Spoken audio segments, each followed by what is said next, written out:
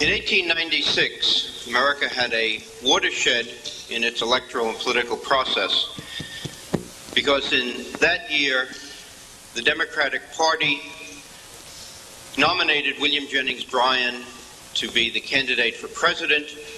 William Jennings Bryan campaigned on a platform of opposition to the gold standard and in favor of an inflationary monetary policy. The result of that was that the Democratic Party, which up until that very moment had been equal to and usually superior to the Republican Party in electoral activity, suffered a major defeat from which it did not recover until 1932.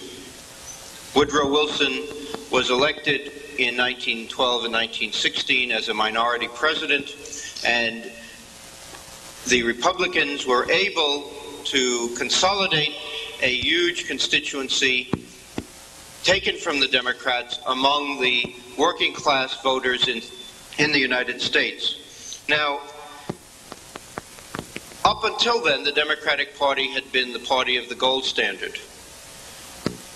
And when Bryan and his followers went into the Democratic constituencies, they were laughed out of the halls. To give you one example, in Milwaukee, which had been a very, very strong constituency for the Democratic Party because it was a city mostly made up of German Americans who were staunch supporters of the gold standard, the Democratic congressional candidate Schiller was asked if you were going to replace gold with silver, couldn't you replace it with other commodities? And he said, yes, of course, it could be anything. It could be timber, it could be silver, it could be copper.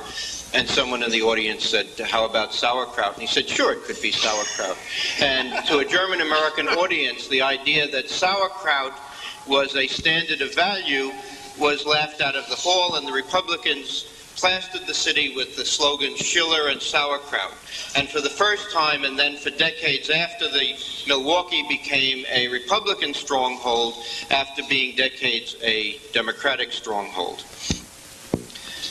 Now, what was that tradition that was being betrayed by the nomination of William Jennings Bryan and the substitution of a anti-hard money platform? Let me quote two quotations from the main journal of the Democratic Party in the 19th century, the Democratic Review. Democratic Review held that legislation was responsible, quote, for 9/10 of all evil, moral and physical, by which mankind has been afflicted, unquote. John O'Sullivan, the editor of the Democratic Review, wrote, and as I quote from him, notice certain Misesian and Hayekian themes already evident decades before they were born. Quote, the natural laws which will establish themselves and find their own level are the best laws. The same hand was the author of the moral as well as of the physical world. We cannot err in trusting to the same fundamental principles of spontaneous action and self-regulation which produce the beautiful order of the world, unquote. In other words, the pro-gold standard political groups in America had already derived through their study of the classical economists a very, very fine understanding of how the economy works and the role of money in that economy. And part of the tradition, which was very strong in the debates in the 19th century, were the traditions that had come out of the experiences of the French Revolution and the American Revolution. If you read the literature, the party literature of that period, the hard money advocates kept referring back to the experiences of the French Revolution and the experiences of the American Revolution. That experience was the experience of the French assignats. people were extremely aware of what had happened during the French Revolution when the French government introduced paper currency, where the paper currency continued to depreciate year after year.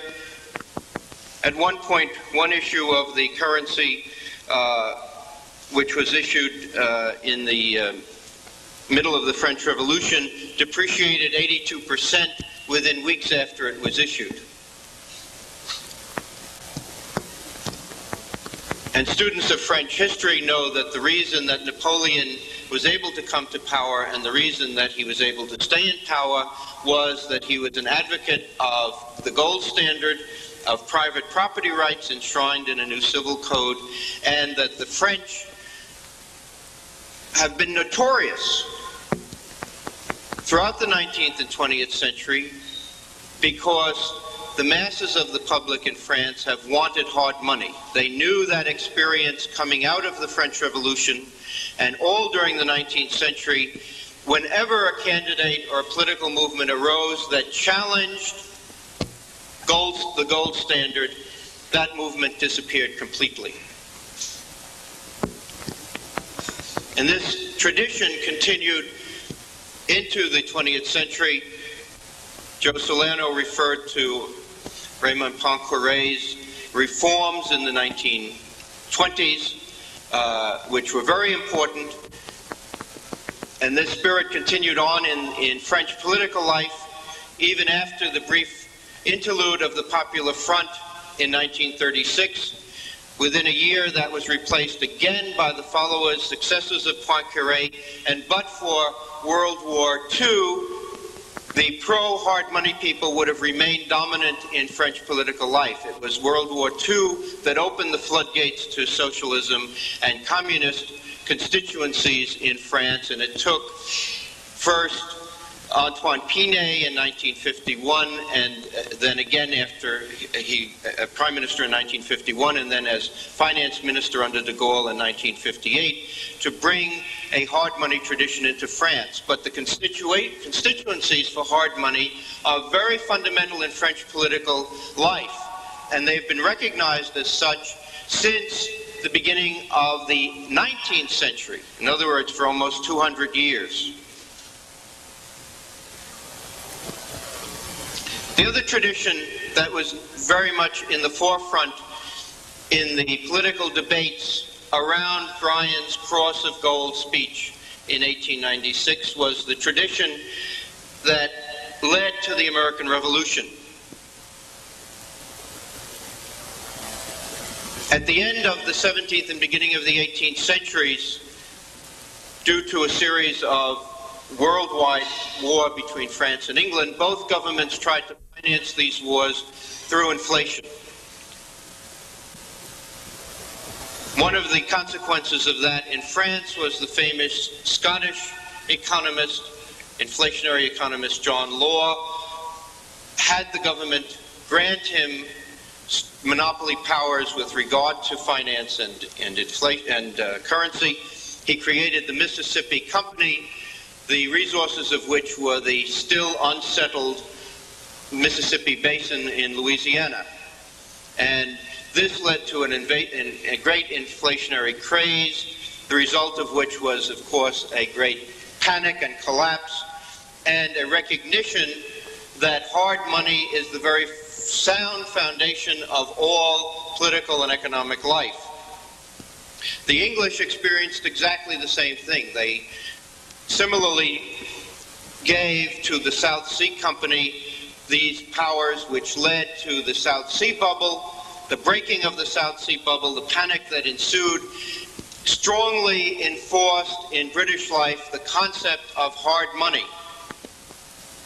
A new administration, new Whig administration, came in under Robert Walpole and his associates, Henry Pelham, Pelham's brother, the Duke of Newcastle, and Philip York, the Lord Chancellor, the Earl of Hardwicke. And they pursued a policy of hard money and low taxes.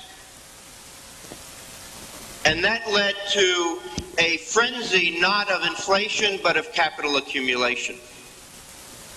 And that capital accumulation was the basis of the Industrial Revolution.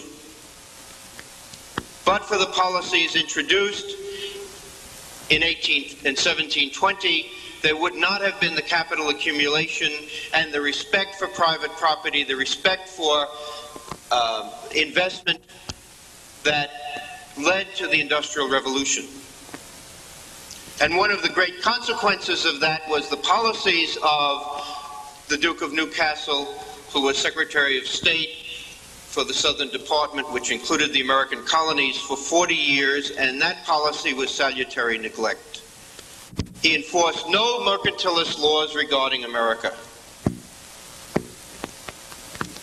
And when no laws were enforced, America flourished. It blossomed. The population in the 17th century under mercantilism was minuscule. Under salutary neglect, the population burst.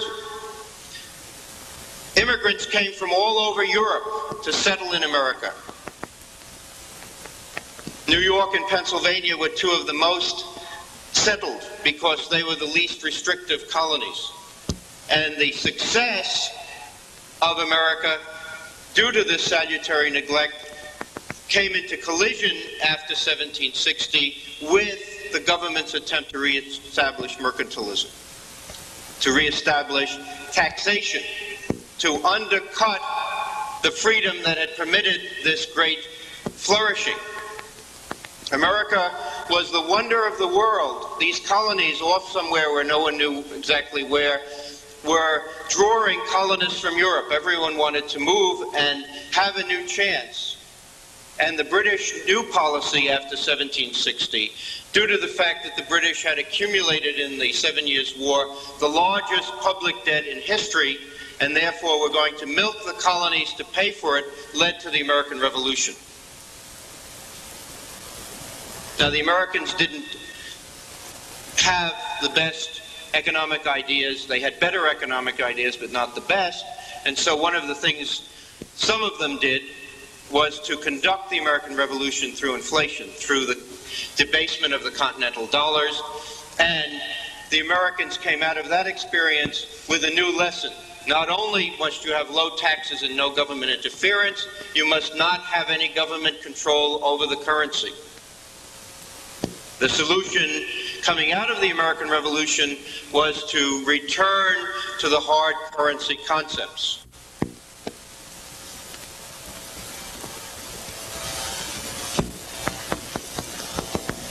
As Murray Rothbard pointed out yesterday, there were still, as it were, behind the scenes advocates of funny money. Alexander Hamilton, for example.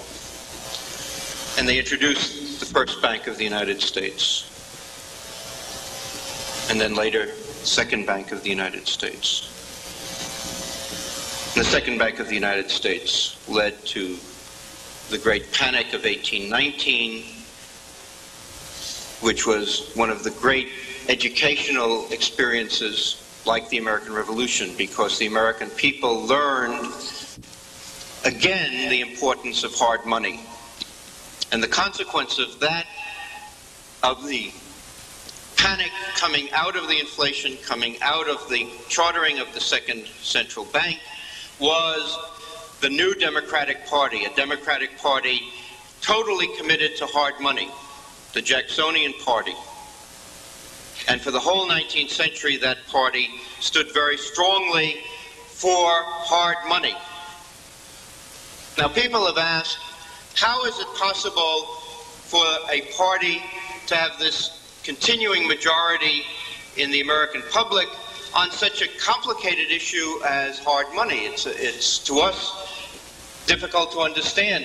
We try to make people understand better about money, and it's very difficult. And here we have an American public that we would think after 150 years is so much wiser than those primitive people of that period.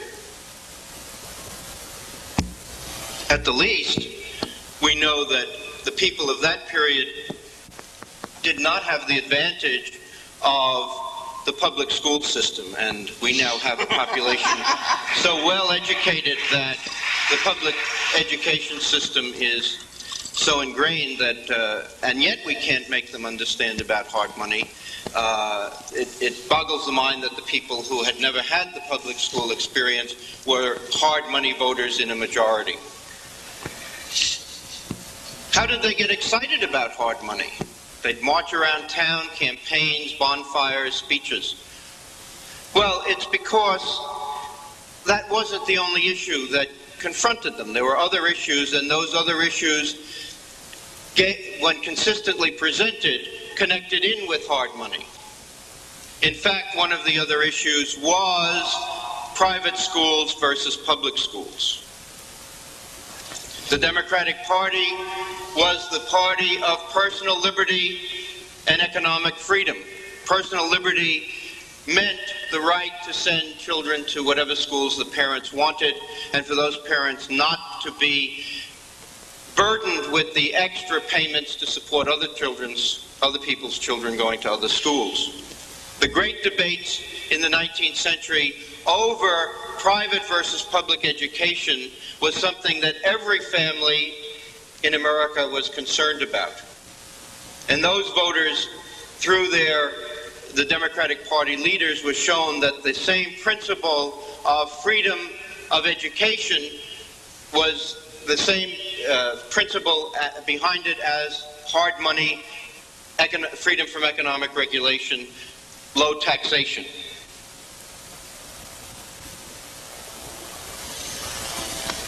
In the early 19th century, the United States found itself with two very, very different ideological traditions at war. And they had political connotations, political implications. One was a new theological approach associated with new evangelical churches, which saw the possibility of a new man being created. That is, the idea of conversion, of rebirth in baptism, was seen as something that could change human nature. Heretofore, most of the religious denominations had a view of human nature that was set. Human nature was unchanging. In the 19th century, new and very, very popular theological movements developed which saw that human nature could progressively develop. You could have human nature changing. Human nature could get much better. And people then transferred that to using the government to improve human nature. In other words, the old verities such as supply and demand and the relationship between scarcity and resources didn't have to hold. That was a mere old-fashioned view of man. Man was driven to want rewards for his work, for instance. It was a very similar ideology to modern socialist ideology. That is, for instance, in Cuba, where they say incentives aren't necessary, material incentives aren't necessary, use ideological incentives, that Cuba will be the great industrial center of the Western world because it hasn't been because people were driven by greed. Now, under Castro, Cuba is driven by non-economic incentives and therefore would become a great industrial center, and we see how that has been proven. The same type of ideas were operative at that time, and the Democratic Party, the Jacksonians, and the people that supported them, the constituencies that held to the traditional religious views, said that you cannot change man through government regulation, through a public school system, through taxation. You cannot, as these new groups advocated, use a new monetary system to raise the economy to new heights. Why be limited to gold? That's an old-fashioned view. It's part of the old view that men are only motivated by material rewards. Let's print more money. Let's get the economy stimulated And this will change the economy and also contribute to changing man's nature. You will have a whole new way of looking at the world. And so throughout the 19th century, you had ideological battles between these two cultural constituencies. One of the many, many examples of those cultural constituencies were the German Americans, who stood constantly for human nature as an unchanging part of the world, and therefore stood very strongly for hard money, for low taxes, for not using government for internal improvements, not using the government to form people's ideas and to educate them through the public school system. You had this constant battle of constituencies. And up until 1896, the hard money constituency in the Democratic Party was the dominant constituency. And when William Jennings Bryan was nominated, this drove those constituencies out of the Democratic Party and into the Republican Party, and drove some of the Republican supporters into the Democratic Party. But the net gain was in the Republican Party. And one of the great mysteries to left-wing historians is that in the 1896 election, the workers, the industrial workers in New York, Pennsylvania, Michigan, Illinois, Ohio, they were the ones who gave the Republicans their smashing victory. How can that be, the socialists ask? Bryan was truly the working man's candidate. He wanted to inflate. Isn't that what every working man wants? No, that's not what they wanted. They wanted gold. The working men stood by the gold standard. And this is the great mystery to the left. They don't understand why the workers became the mainstay of the Republican Party and kept the Republican Party in power until 1932. It was those same cultural constituencies, with their view of human nature, their critique of government intervention in anything, which gave the Republicans dominance. Now, there's always a great deal of hubris in political life. And just as the Democrats stupidly nominated William Jennings Bryan and opposed the gold standard, the Republicans, after World War I, moved in an equally bad direction. One of the many, many evils introduced by Woodrow Wilson, probably the truly evil president of the 20th century, because he was the intellectual, he knew what he was doing, he understood the principles that he was operating from, and therefore could create not just pragmatic policies, but a total ideology. And one of the aspects of that was the introduction of prohibition. And although introduced by the Democrats, who jumped on the bandwagon as its main proponents? The Republicans. The Republicans decided they were going to save humanity from drink. So they became the main proponents of prohibition. And all of these constituencies that had swung in 1896 to support the Republicans on the gold standard issue swung away, because this was an equally important issue to them. Gold standard wasn't being challenged by the Democrats any longer, but the Democrats, having put in prohibition, became the main opponents of prohibition. The great daily machine in Chicago was founded in the early 1920s by Anton Cermak on the anti-prohibition issue. In the 1920s, Chicago was a Republican city. Mayor Big Bill Thompson was a famous Republican leader, but those voters shifted as Cermak kept hitting away at the prohibition theme, and helped lead the way for the victory of the New Deal. The New Deal victory was made through the prohibition issue, and supplemented by the tariff issue. The Smoot-Hawley tariff, introduced into Congress in 1929 and passed in 1930, was the final nail in the coffin for the Republican Party. But the main issue had been prohibition, and the same constituencies that had supported the Republicans up until the 1920s were driven away by Republican attack on personal liberty. And the Democrats were able to claim to be a party against government regulation. They were against regulation through prohibition, and they were against regulation through the tariff. Once they were elected, of course, then they did something else. But it took a long time for those constituencies to wake up and to shift back to the Republican Party. And that only occurred after the Second World War.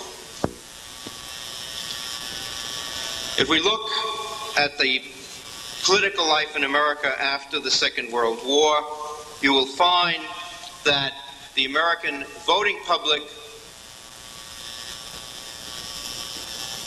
in the 9 elections after the war, 1948 through 1980, have voted 9 times, and in those elections they have elected the Republicans 5 times, and the Democrats only 4 times. In other words, the national administration, the executive branch, has been Republican more than it has been Democratic. There are many reasons why we don't recognize that, we don't feel that in our bones, even though those are the facts. But be that as it may, the American people have been electing Republican presidents more than Democratic presidents. And they have been electing Democratic Congresses and Democratic legislatures while electing Republican presidents and Republican governors. Now, why is that? First of all, the main thrust in American politics since World War II has been the huge growth of suburban homeowning. And those people, many of whom had been Democratic voters in the 30s and through World War II, became Republican voters. They were voting against the tendencies of the Democrats towards inflation. As homeowners, homeowning has been the single most important educational experience for voters, teaching them the effects of inflation. It's something they live with every day. They see the value of property changing. They see the taxes on their property changing. And it is the single most important political fact in American life. And the Republicans have been the beneficiaries of that. Why have they been the beneficiaries? Because these voters are voting against the Democrats. American political life is based on negative reference voting. That is, people tend mostly to vote against. They feel threatened by politicians. Very few people are enthused about politicians. But they are experiencing threats from politicians. So they vote defensively. They vote against William Jennings Bryan. They vote against whoever down the line. Because they know that these people are advocates of inflation, of threats to their private property. They may not like the person they're voting for, but as long as that person isn't as bad as the person they're voting against, they will vote for them. And therefore, there has been a very, very large political constituency in favor of opponents of inflation.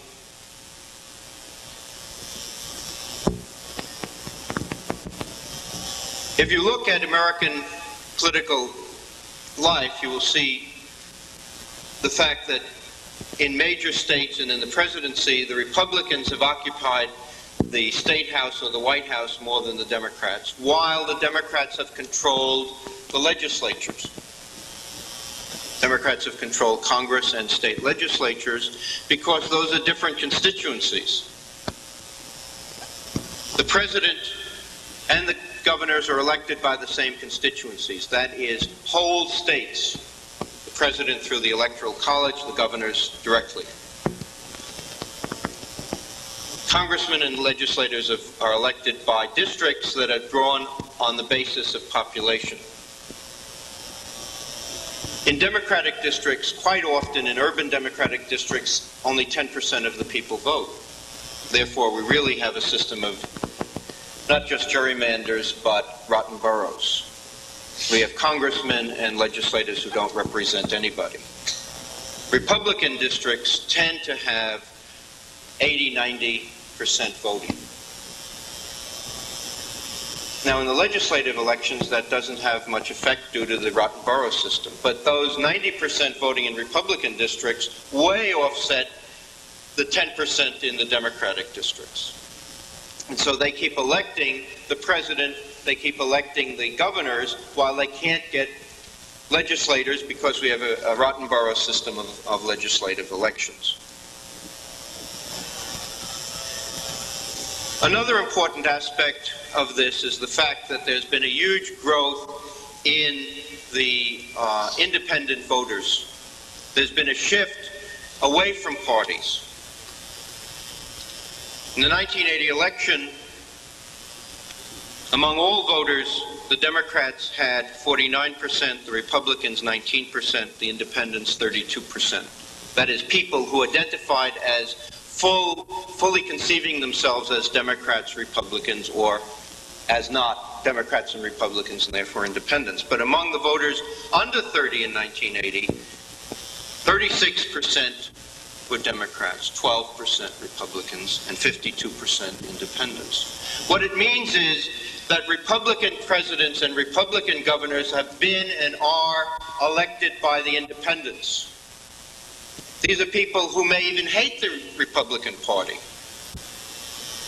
who may not be able to stand the people who parade in front of them claiming to be representatives of this or that point of view, but these people are voting Republican presidents and Republican governors into office to keep out the Democrats, who are much worse. It's not that they like the Republican candidates. It's that they hate the Democratic candidates. And that's one reason that, unfortunately, within the present system, these people cannot achieve what they want. They cannot get a truly hard money political forum. All they can do is keep out the inflationary people. There is no party that represents what they stand for. If the Republican Party, in all that it represents, stood for them, they would call themselves Republicans rather than independents. In politics, demography is destiny. Those under 30 in 1980 have been joined by another cohort during the past 4 years. In another few years, there may be down to 2% people who call themselves Republicans, and we may have something like 70% who are independents. And yet, these people may still not have a political forum, a mechanism to be represented in the political system. All they can do is come out every 2 years, every 4 years for president and every 4 years for governor, cast their vote against the Democratic candidate and go home and hope for the best. So you have a situation where there is a huge hard money constituency in America, but all it can do is act defensively, keep out the most dangerous inflators, who usually are in the Democratic Party, therefore put the Republican Party into office, and then fume for the 4 years because the Republican Party does not do what they voted them in to do. Maybe we have to fault the public school system that these people have not gone out and formed a mechanism by either getting rid of the Republican leaders and putting in their own leaders, or coming up with a different mechanism to change the system. So the good news is that there is a very large and strong constituency for hard money. The bad news is that that constituency has no political mechanism to fully express its views. Thank you.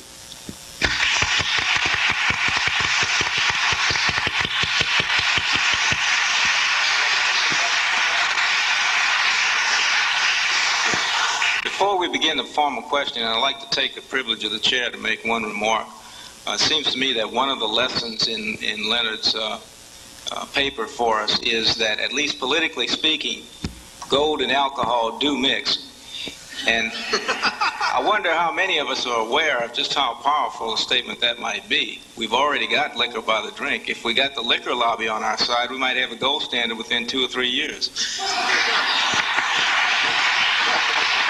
Let me comment on that, because it's a very, very good remark. Unfortunately, quite often the liquor lobby, in various forms, for instance, in places where there are limitations on liquor, the bootleggers try to keep prohibition because they don't want national brands coming in. They elect the sheriffs who campaign against liquor to the religious communities that don't want liquor, because the bootleggers want to not have the competition of the national brands coming in. So there's many facets to this situation. More importantly, about a year or two ago, I was going from University of Chicago to Midway Airport. And as I went along, leaving Hyde Park and going through a district that looked much like either Dresden after the American bombing in 1945 or New York City after rent control. I crossed looked like about 100 railroad tracks. It was a huge yard. And then I was in another part of Chicago, and this was in contrast to the other, which was terribly ugly and destroyed. This was beautiful. And block after block, what did I notice? On practically each block, there were 3 things that seemed to go together. Parochial school, a saloon, and a savings bank. And these were exactly the same political constituencies that I was referring to earlier. The saloon, the savings bank, and the parochial school seem to be very, very much at the forefront of those political constituencies. And those people all had homes. You could see row after row for miles in any direction of very, very well-kept small private homes. These were homeowners who found the savings bank the most important part of an economic system, because it provided the mechanisms of saving, and therefore through saving of purchasing their homes and using the home purchase as their main form of investment for their own future. And many of these people in the last decade and a half have been very confused by what's been happening, not the least by the fact that they invested decade after decade in not only in their homes but in savings accounts. And yet, due to the ravages of inflation, those savings don't amount to what they should have.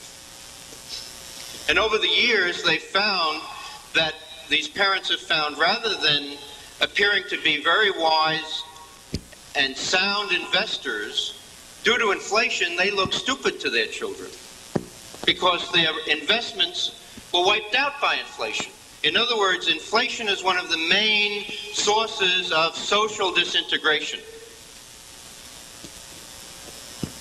Some people, like the populists like Viggory, try to separate the economic and social issues. There's no separation, and that's what the 19th century laissez-faire advocates understood. Personal liberty and economic freedom go together. That the family is destroyed by inflation, and the educational system is destroyed by inflation. All of these institutions get destroyed by inflation. If you cannot control the money supply, if you cannot have hard money it doesn't only wreck the price mechanisms, estimation of future investments, it also undermines all the social institutions of society. And if they're undermined, the whole society is destroyed. Yes, you have a question. I just enjoyed the heck out of that. The point is, the 20s, when alcohol, not terror, the Democrats all that remained here was the central bank that was debauching, and you had your 29 crash. By June of 30, the market is most of the way back. People then started examining what was going on. Then you go on the so-called long depression. The Democrats had to choose between gold and their bank, and they obviously couldn't say we failed, so they had to deny gold. You take the rest of the century. Would there have been a Carter without the Republican fiasco of Watergate? There is a Wilson because you have the fiasco of the Bull Moose. You have Truman because of Dewey is operates. And in 60, you get Kennedy, Johnson. Again, it's closer there. Eisenhower was tough. You wouldn't have a Democrat president except for Republicans. That's right. That's right. That's right. In fact, through the 20th century, almost all Democratic victories except 32 and 36 were extremely narrow, while most of the Republican victories were very large. And it's due to Republican miscalculation that the Democrats tend to get in, except in 32 and 36. So, the issue is that the Republican Party, like the famous phrase about the feudalist conservative party in the 19th century England, is the stupid party. And that's one reason why people don't associate with the Republican Party. That's why only 12% of people under 30 in 1980 would call themselves Republicans. The Republican Party, in the rest of the country, being a Republican doesn't, somebody might question your mental state. And they don't do that with the Democrats. Now, there are good reasons and bad reasons. The bad reasons are the press belittles the Republican Party for things that we think they're good for. But the Republican Party itself quite often makes itself foolish by taking on crusades that have nothing to do with the party. And it's a danger because President Reagan himself could take on that image, thinking he has constituencies that don't exist. So there are great weaknesses in the Republican Party. Where they think they're strongest, they may not be as strong as they think, and that because they're not thinking about it, they can lose it. Yes. I don't know what people feel like I do not, but I can find it sometimes that it's too late to cure, and the only thing we're doing is find out what's killing. And I'd like to refer to, we mentioned 1929. Now, when you had the crash in 1929, the people who lost their slaves just jumped out and joined the crowd and never had anything to get. So they said, well, we got to change that. We got to give them. So we didn't have a revolution at this point. So they said, we got to give them something. Didn't take it away from them. That really created a revolution. Now, we're doing that through our welfare system. I think Mr. Newton explained that yesterday. Now, we read where who financed Bolshevism in Russia. We read where Wall Street financed Hitler. We read all those things. And how are we going to have access? If say if we get the gold standard, how do we get access to the people that implement it and manipulate it? I mean, I think that's the concern of the people. Is who manipulates it? Once we implement it, who manipulates it? Well, the whole concept of the gold standard is to take it out of the hands of the politicians.